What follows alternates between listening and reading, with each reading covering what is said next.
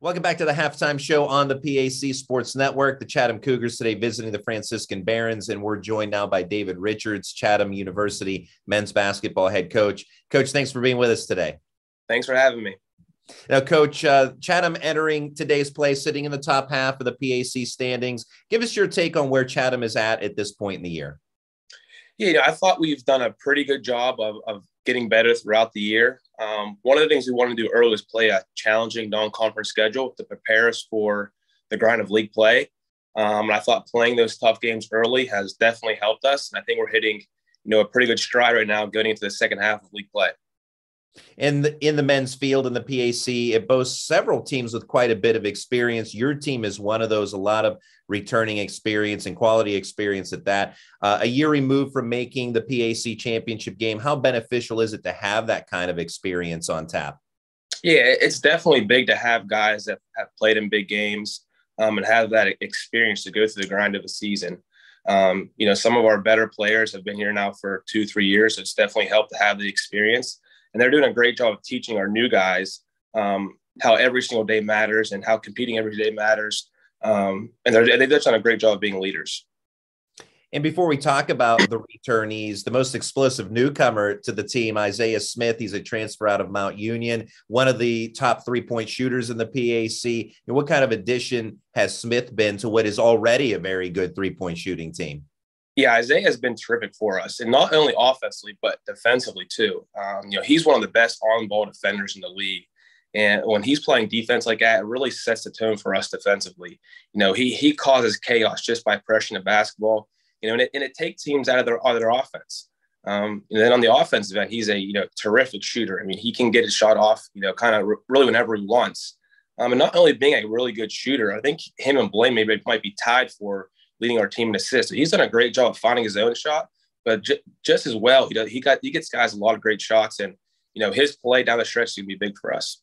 And headlining the list of returnees, you have Marcus Cintrone, who's the two-time All-PAC pick, 2020 PAC Newcomer of the Year when he first joined Chatham. How explosive and talented of a player is Cintrone? Yeah, Marcus is a very talented player. He's become a complete offensive player now. Just even looking back at last year, he shot 50 from the floor, 40 from three, and 90 from the free throw line. Right. And this year he's doing just the same. I was just looking at his numbers. Like, he's high 40s from the floor. He's 48 from three and 80 from the free throw line. So he can score in a variety of ways. He gets to the rim. He has an excellent mid-range game. Then obviously he's one of the best three-point shooters in the league. So he's really turned himself into a terrific offensive player. And it just goes to show, that's his hard work. He's in the gym every single day working on his game, and it's showing now. And I think what he's really improved on is defensively. He's one of our best positional defenders. He's doing a great job this year of using angles to keep guys in front. And that's great to see, because I think he's really improved defensively, and it's really helping us out here down the stretch. Junior Simon Boyer, he's averaging 15 points per game. And like Cintrone, another devastating perimeter shooter. How does Boyer's presence maybe take some pressure off of guys like Smith and Cintrone? Yeah, Simon's one of our more versatile players on the offensive and defensive side. Offensively, he's one of our better guys that can score inside and out. Obviously he's a terrific, three-point shooter, but he's doing a great job this year of attacking the rim and finishing on the rim and getting to the free throw line. Because we're so perimeter oriented, we need some guys to, attack the rim and get to the free throw line. He's really accepted that role. When he gets somebody on his hip, he's really hard to keep in front. He's becoming a much, better finisher. Then defensively, he's very versatile for us. There's one game, we're asking him to guard a 6'5" post. And then the next game, we're asking him to guard a 6'1" guy on the perimeter. He does a great job both ends. So, he's big for us just being so versatile on the offensive, defensive side.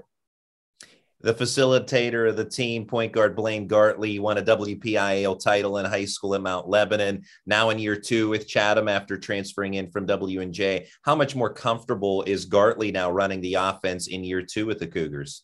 Yeah, Blaine knows our offense inside and out. He's basically like another coach on the floor. And, his motor is so high. He can impact the game without scoring a single point. He's a terrific playmaker. He's an excellent defender. And I'll give him the benefit of the doubt here. At 5'10", he's averaging almost 7 rebounds a game. At probably any level, that's probably hard to find. So his energy and his motor on the floor, it just helps us out so much. And I think this year, what he's really done well is taking advantage of scoring too. He's really hard to keep in front. He's doing a great job finishing at the rim. He does a great job of finding guys and get guys open shots. He's a big part of this team. And, when he's playing at a high level, like it makes us hard to guard. The elder statesman of the team, grad student Nick Bomar, kind of rounding out your starting lineup, a guy who does a little bit of everything as well and does it all with great energy. What kind of energy and leadership does Bomar bring to the team? Yeah, Bo's done a great job providing leadership throughout the year. I mean, I can't say enough. He plays so hard every single second he's out on that floor. And a lot of things he does in the game doesn't show up in the box score. Diving on the floor for loose balls, taking charges, making extra passes. He's done a great job of filling that role of, really relishing making little plays that turn to winning games. And the same thing with Bo. I mean, we're playing, smaller this year, and he's really accepted playing the 5 spot for us. Every single night he's battling a 6'5", 6'6", 6'7", 6'8" guy, right? And he's making them work, on every single possession, right? On the flip side, offensively, he's really improved. So those guys got to guard him on the perimeter now, right? It gives us an advantage. A guy who returned to the lineup in late December, senior Brandon Lavernia. How much of a boost is it to have him back? Huge boost, huge. I mean, Brandon's an excellent offensive player. He really gives us some scoring off the bench. He can really score in bunches. He's a really good shooter. He's great attacking off the bounce. Excellent mid-range game, and a really good playmaker too. So, having Brandon off the bench is just going to help us a lot, throughout the second league, start of league play. He's a guy we're going to look for, to carry us when we come off the bench. And we talked earlier last season, the Cougars reaching the PAC championship game, unfortunately falling in the title tilt to W&J. But with so many guys that are back from last year's team, how much does that game serve as a motivator for this year's group? It's definitely served as a motivation. I mean, it's, safe to say that game hurt us last year. And those guys remember that. And it's been a motivation, since the start of our preseason workouts. But obviously, what happened last year's over with. We got to focus on this year and this year's team. But it's given our guys, really good experience playing in those big games. So hopefully when we get to, some big playoff games, they remember that atmosphere. They remember that feeling. They remember how hard you have to play every single possession, to win big games like that. And to get back to the PAC championship and win it, what does Chatham need to do to get that done? Right now we just got to focus on our process of improving every single day. The second half of league play is going to be a grind.